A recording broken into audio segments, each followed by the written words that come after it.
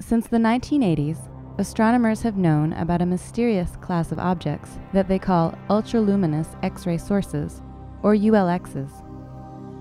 They named them this because these objects give off more X-ray light than most other binary systems, where black holes or neutron stars are in orbit around a normal companion star. Recently, scientists using NASA's Chandra X-ray Observatory and optical telescopes spotted a ULX in the spiral galaxy M83 that was acting even more strangely.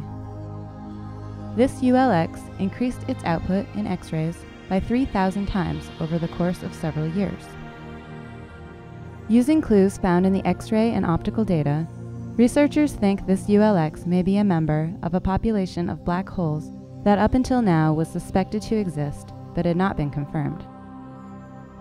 These black holes, which are the smaller stellar mass black holes, are older and more volatile than previously thought.